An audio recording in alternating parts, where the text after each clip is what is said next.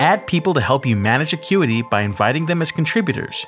You control their ability to access and make changes to settings and features. This is helpful if you have staff members who need access to manage or schedule appointments, but don't want them to make substantial changes or export information from your account. If you use Acuity as a standalone subscription, you can add an unlimited number of contributors. If you use Acuity attached to a Squarespace website, you can add as many contributors as your website plan allows. Your contributors need to accept the invitation before they can begin using Acuity.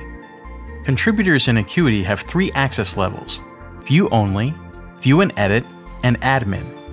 View-only contributors can review appointments and client lists, but cannot make changes or add new appointments. They can also access reports and scheduling page link panels if granted permission. View and Edit contributors can manage appointments, edit client information, and access the Availability and Integrations panel. They can book new appointments, but only view and edit those on calendars they have access to. Admin contributors have extensive permissions similar to the owner, except for adding and removing contributors, changing the owner, or modifying the subscription. If you log into Acuity with a Squarespace account, to invite a new contributor, open the Permissions panel and click Invite Contributor. Enter the contributor's name and email address. Then use the toggle to select Scheduling Administrator, Scheduling View and Edit, or Scheduling View Only. If you make them a Scheduling Administrator, you will be given the option to send the invite.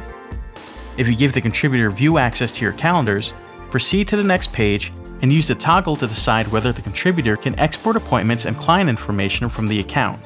Then use the checkboxes to choose which calendars they can access. Then invite them as a contributor.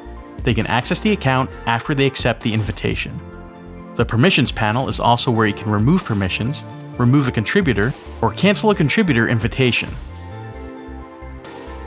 If you use Acuity Scheduling as a standalone subscription, the process is the same as outlined for Squarespace, however the Permissions panel is in a different location.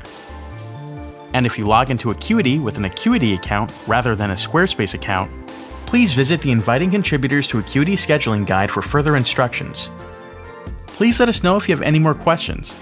We're always here to help.